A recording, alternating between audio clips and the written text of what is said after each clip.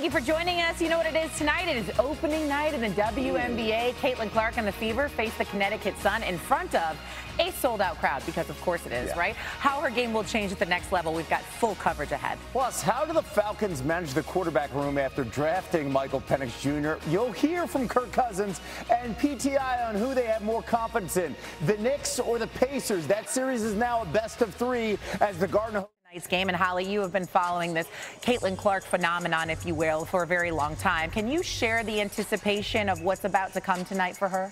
Against South Carolina. I mean, talk about a quick turnaround. How is she handling this whirlwind of the last month?